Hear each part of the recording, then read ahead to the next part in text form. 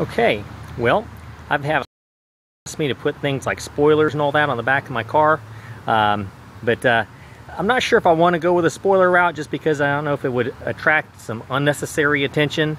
I know they look good, but I don't know, I think the first aesthetic thing I want to do is the headlights. So this is a before shot of what the front of the Civic looks like with the stock headlights, and I'm about to put in some projector blackout headlights on there and see what it looks like then. But anyway, keep posted and look out for that one.